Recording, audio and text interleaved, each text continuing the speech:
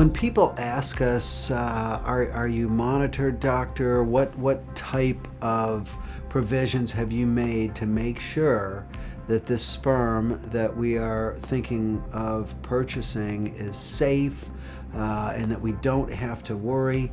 My answer to that is that we're monitored by 5 different agencies. We're monitored by the state of California, monitored by CLIA, we're monitored by the FDA, we are monitored by the California Tissue Banking, and we're also monitored by New York State Tissue Banking oversight. So between those agencies, we are looked at every which way, from underneath, sidewards, backwards, and we feel very confident that we exceed all their standards and that people are safe with our product. Part of the requirements and part of the protection for patients is that some disease processes might take a while to show themselves in someone, such as HIV. You could be exposed to HIV. The HIV could be in your body, could be transmissible, but it's not showing yet. So what we are required to do, and what we always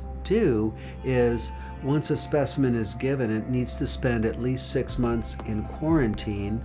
Then that donor is retested to make sure that they're not now testing positive before we're able to release that specimen.